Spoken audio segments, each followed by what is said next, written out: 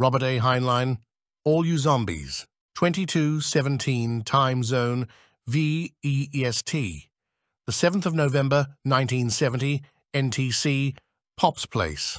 I was polishing a brandy snifter when the unmarried mother came in. I noted the time, 10:17 p.m. Zone 5, or Eastern Time, November 7th, 1970. Temporal agents always notice time and date. We must.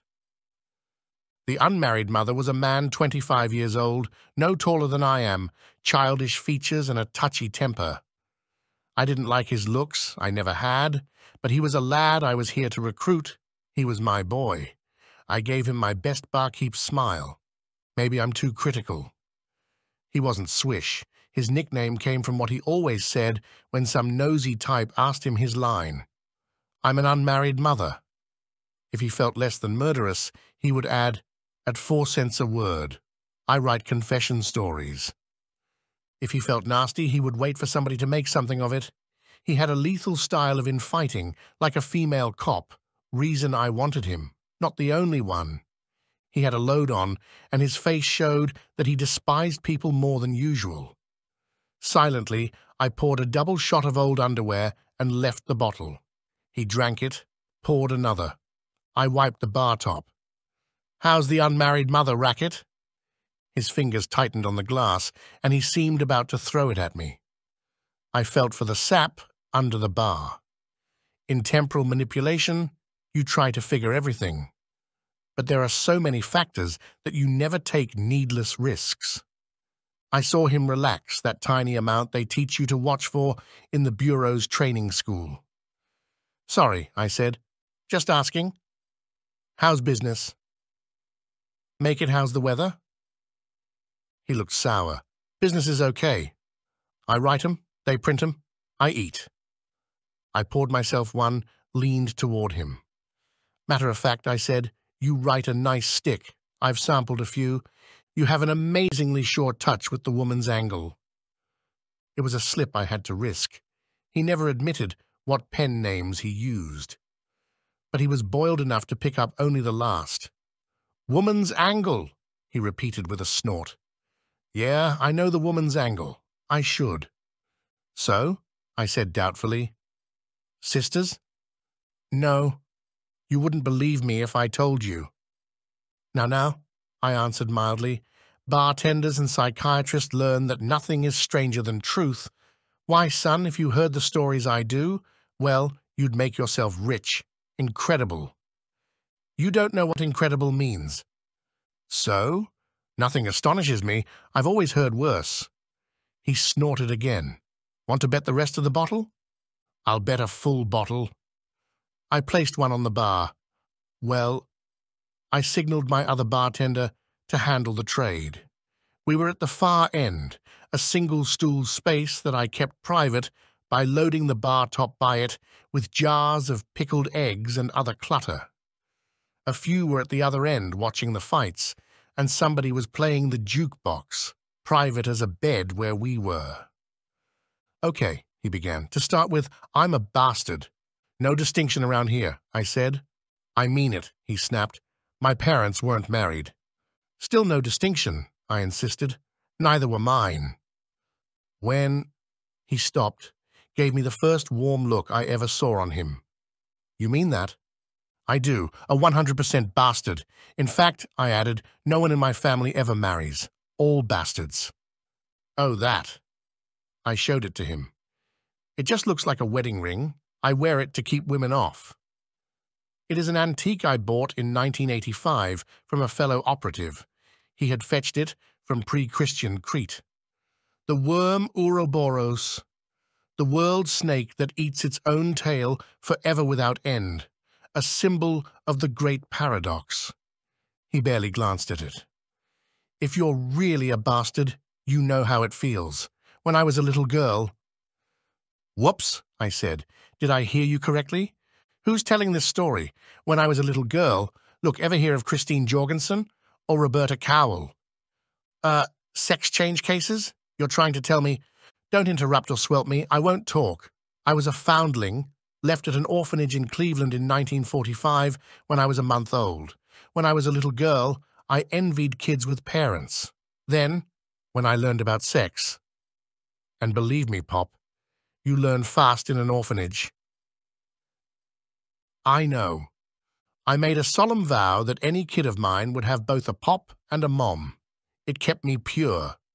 Quite a feat in that vicinity. I had to learn to fight to manage it. Then I got older and realized I stood darn little chance of getting married for the same reason I hadn't been adopted. He scowled. I was horse-faced and buck-toothed, flat-chested and straight-haired. You don't look any worse than I do. Who cares how a barkeep looks, or a writer, but people wanting to adopt pick little blue-eyed, golden-haired morons. Later on, the boys want bulging breasts, a cute face, and an "oh, you wonderful male" manner. He shrugged. I couldn't compete, so I decided to join the wenches. Eh? Women's Emergency National Corps, Hospitality and Entertainment Section, what they now call Space Angels, Auxiliary Nursing Group, Extraterrestrial Legions. I knew both terms once I had them chronized. We use still a third name. It's that elite military service corps. Women's Hospitality Order, refortifying and encouraging spacemen. Vocabulary shift is the worst hurdle in time jumps. Did you know that a service station once served oil fractions? Once on an assignment in the Churchill era, a woman said to me, "Meet me at the service station next door," which is not what it sounds. A service station, then, wouldn't have a bed in it. He went on. It was when they first admitted you can't send men into space for months and years and not relieve the tension. You remember how the wowzers screamed? That improved my chance, since volunteers were scarce. A gal had to be respectable, preferably virgin, they like to train them from scratch, above average mentally, and stable emotionally. But most volunteers were old hookers or neurotics who would crack up 10 days off Earth. So I didn't need looks. If they accepted me, they would fix my buck teeth, put a wave in my hair, teach me to walk and dance, and how to listen to a man pleasingly, and everything else, plus training for the prime duties. They would even use plastic surgery if it would help, nothing too good for our boys. Best yet, they made sure you didn't get pregnant during your enlistment, and you were almost certain to marry at the end of your hitch. Same way today, angels marry spacers. They talk the language. When I was 18, I was placed as a mother's helper. This family simply wanted a cheap servant, but I didn't mind as I couldn't enlist till I was 21. I did housework and went to night school, pretending to continue my high school typing and shorthand, but going to a charm class instead to better my chances for enlistment. Then I met this city slicker with his $100 bills. He scowled. The no-good actually did have a wad of $100 bills. He showed me one night, told me to help myself. But I didn't. I liked him. He was the first man I ever met who was nice to me without trying games with me. I quit night school to see him oftener. It was the happiest time of my life. Then one night in the park, the games began. He stopped. I said, "And then?" "And then nothing. I never saw him again. He walked me home and told me he loved me and kissed me goodnight and never came back." He looked grim.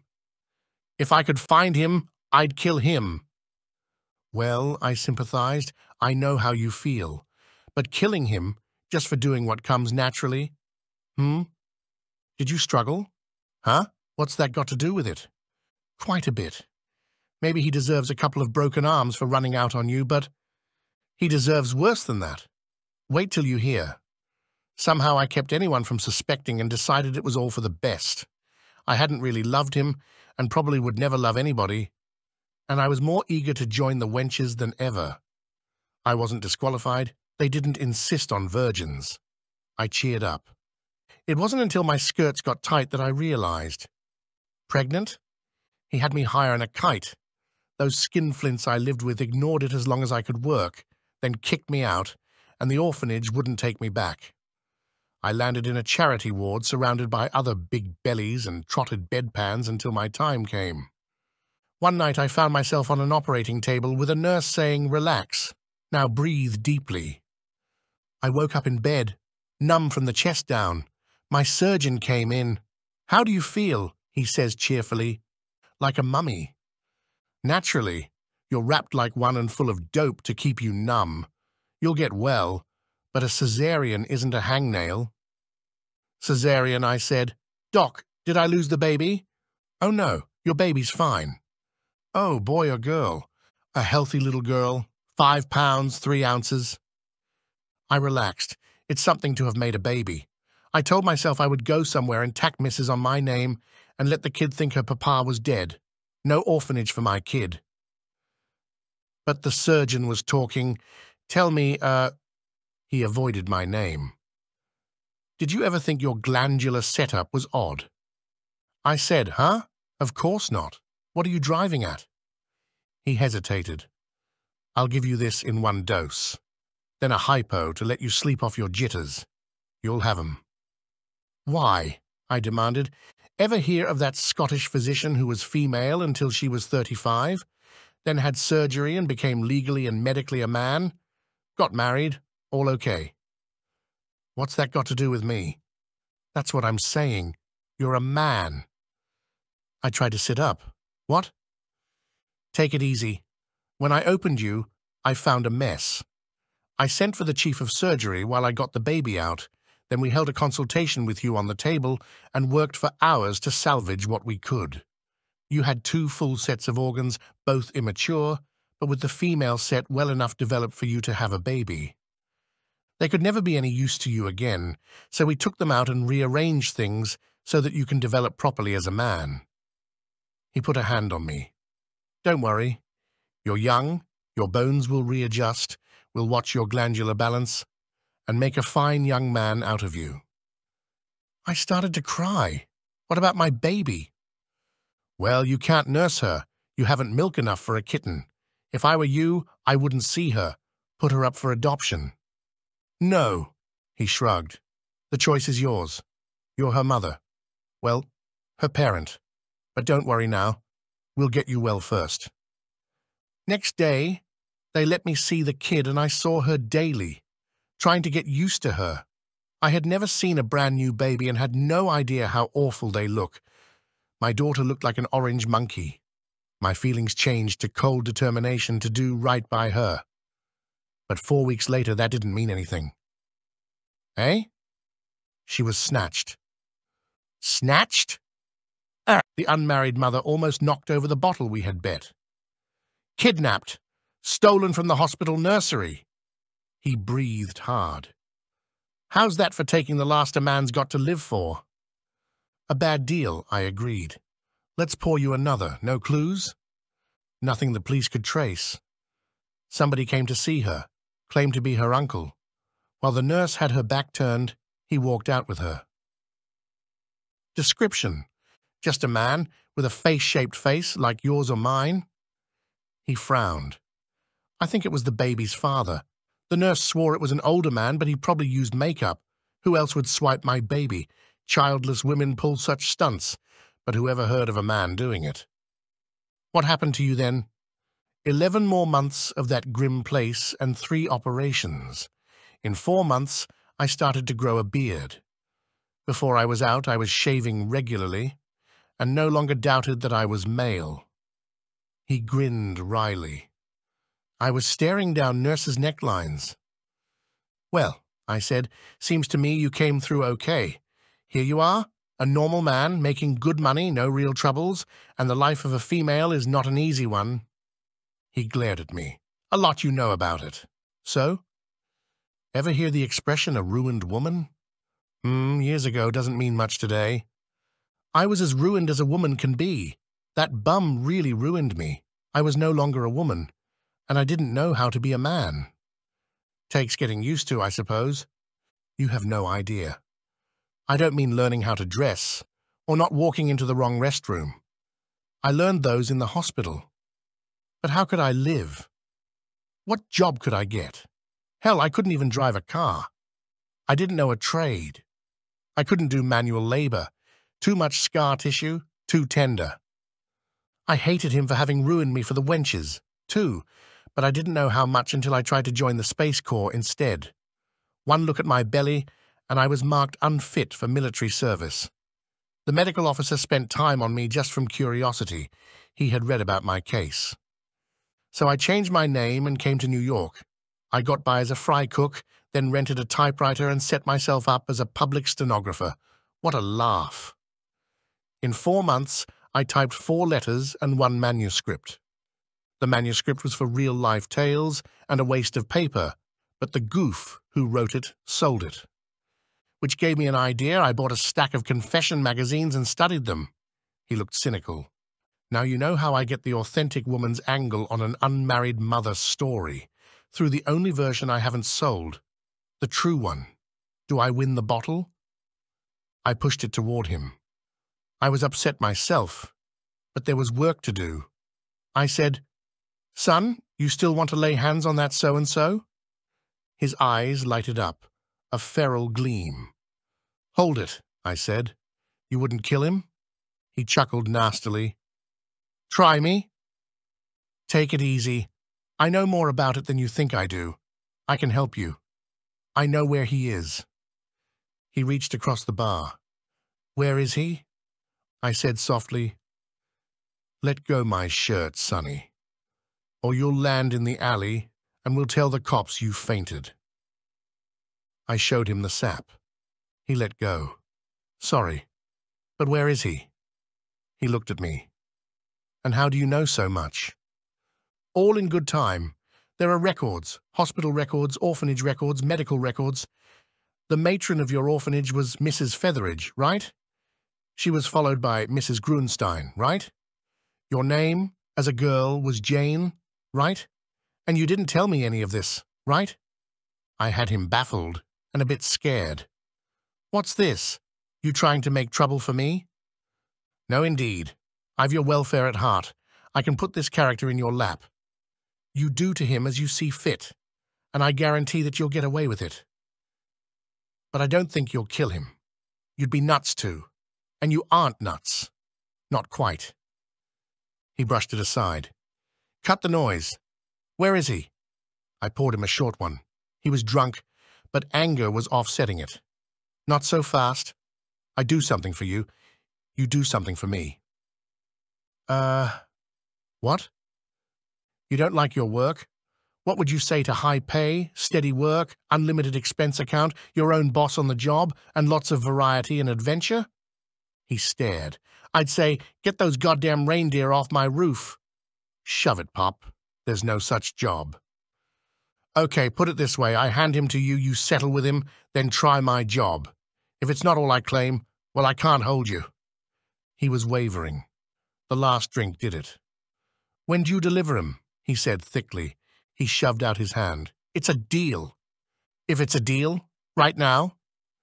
I nodded to my assistant to watch both ends, noted the time, 2300, started to duck through the gate under the bar when the jukebox blared out, "I'm my own grandpa." The serviceman had orders to load it with Americana and classics because I couldn't stomach the music of 1970, but I hadn't known that tape was in it. I called out, "Shut that off! Give the customer his money back." I added, "Storeroom. Back in a moment," and headed there with my unmarried mother following. It was down the passage across from the Johns, a steel door to which no one but my day manager and myself had a key. Inside was a door to an inner room to which only I had a key. We went there. He looked blearily around at windowless walls. "Where is he?" "Right away." I opened a case, the only thing in the room. It was a USFF Coordinates Transformer Field Kit, Series 1992, Mod Q. A beauty, no moving parts, weight 23 kilos, fully charged, and shaped to pass as a suitcase. I had adjusted it precisely earlier that day. All I had to do was to shake out the metal net which limits the transformation field. Which I did. "What's that?" he demanded. "Time machine," I said, and tossed the net over us. "Hey!" he yelled and stepped back. "There is a technique to this. The net has to be thrown so that the subject will instinctively step back onto the metal mesh. Then you close the net with both of you inside completely, else you might leave shoe soles behind or a piece of foot, or scoop up a slice of floor. But that's all the skill it takes. Some agents con a subject into the net. I tell the truth and use that instant of utter astonishment to flip the switch. Which I did. 10:30, Visay, the 3rd of April 1963, Cleveland, Ohio Apex Building. "Hey," he repeated, "take this damn thing off." "Sorry," I apologized, and did so, stuffed the net into the case, closed it. "You said you wanted to find him." "But you said that was a time machine." I pointed out a window. "Does that look like November or New York?" While he was gawking at new buds and spring weather, I reopened the case, took out a packet of $100 bills, checked that the numbers and signatures were compatible with 1963. The Temporal Bureau doesn't care how much you spend, it costs nothing, but they don't like unnecessary anachronisms. Too many mistakes, and a general court-martial will exile you for a year in a nasty period, say 1974, with its strict rationing and forced labor. I never make such mistakes. The money was okay. He turned around and said, "What happened?" "He's here. Go outside and take him. Here's expense money." I shoved it at him and added, "Settle him, then I'll pick you up." $100 bills have a hypnotic effect on a person not used to them. He was thumbing them unbelievingly as I eased him into the hall, locked him out. The next jump was easy, a small shift in era. 7,100 fees, the 10th of March, 1964, Cleveland Apex Building. There was a notice under the door saying that my lease expired next week. Otherwise, the room looked as it had a moment before. Outside, trees were bare and snow threatened. I hurried, stopping only for contemporary money and a coat, hat, and topcoat I had left there when I leased the room. I hired a car, went to the hospital. It took 20 minutes to bore the nursery attendant to the point where I could swipe the baby without being noticed. We went back to the Apex Building. This dial setting was more involved, as the building did not yet exist in 1945. But I had pre-calculated it.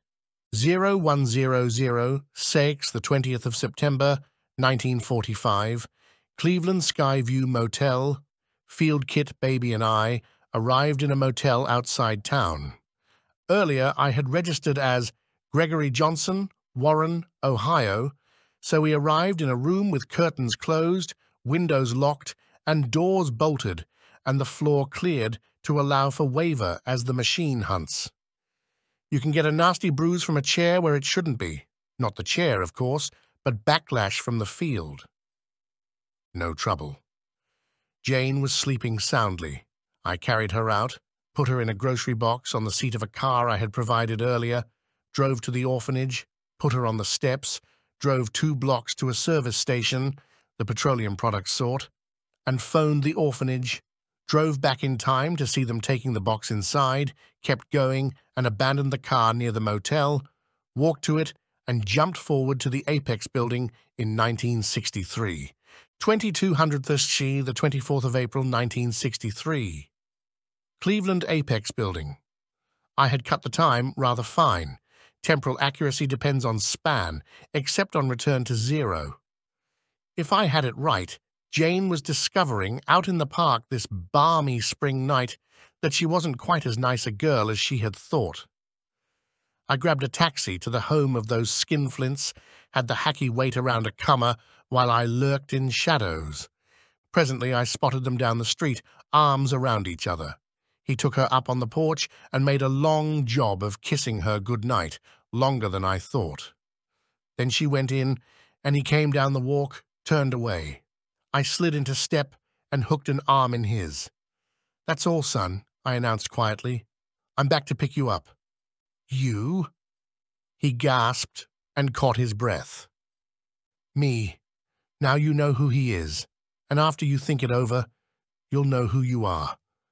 And if you think hard enough, you'll figure out who the baby is and who I am." He didn't answer. He was badly shaken. It's a shock to have it proved to you that you can't resist seducing yourself. I took him to the Apex building and we jumped again. 2308, the 12th of August, 1985, Sub Rocky's base. I woke the duty sergeant, showed my ID, told the sergeant to bed my companion down with a happy pill and recruit him in the morning. The sergeant looked sour, but rank is rank, regardless of era. He did what I said, thinking, no doubt, that the next time we met, he might be the colonel and I the sergeant, which can happen in our corps. "What name?" he asked.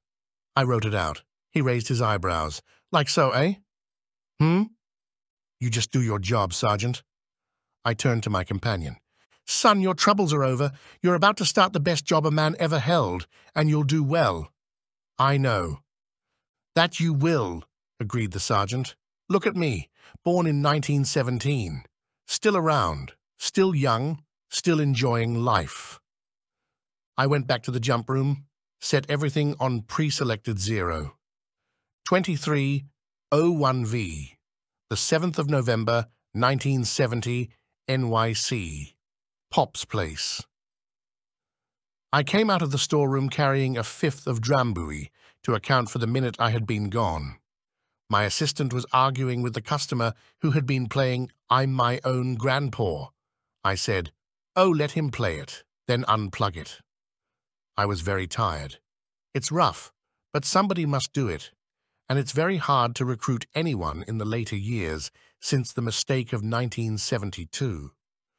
Can you think of a better source than to pick people all fouled up where they are and give them well-paid, interesting, even though dangerous, work in a necessary cause? Everybody knows now why the Fizzle War of 1963 fizzled. The bomb with New York's number on it didn't go off. 100 other things didn't go as planned, all arranged by the likes of me. But not the mistake of 72. That one is not our fault, and can't be undone. There's no paradox to resolve. A thing either is or it isn't, now and forever, amen. But there won't be another like it. An order dated 1992 takes precedence any year. I closed 5 minutes early, leaving a letter in the cash register telling my day manager that I was accepting his offer to buy me out to see my lawyer, as I was leaving on a long vacation. The bureau might or might not pick up his payments, but they want things left tidy. I went to the room in the back of the storeroom and forward to 1993. 2207, the 12th of January, 1993, Sub Rockies.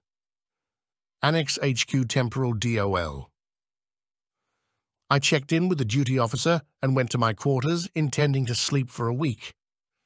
I had fetched the bottle we bet, after all I won it, and took a drink before I wrote my report.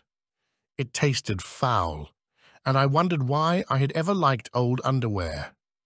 But it was better than nothing.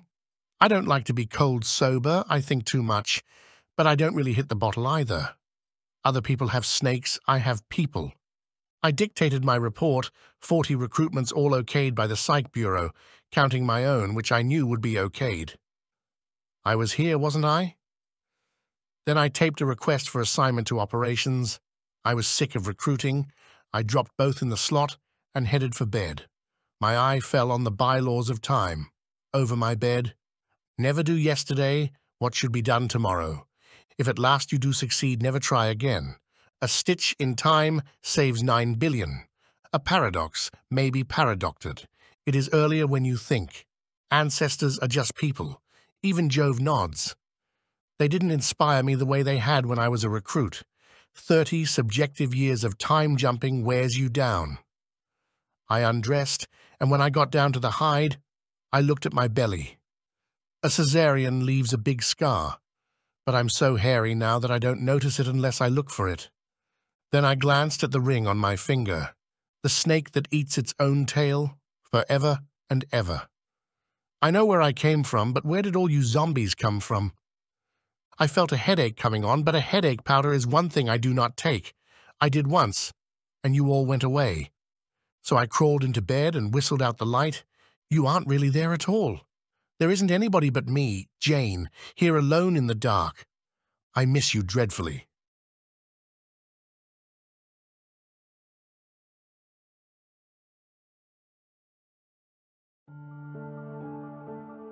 Thank you so much for listening. Don't forget to like, comment and subscribe.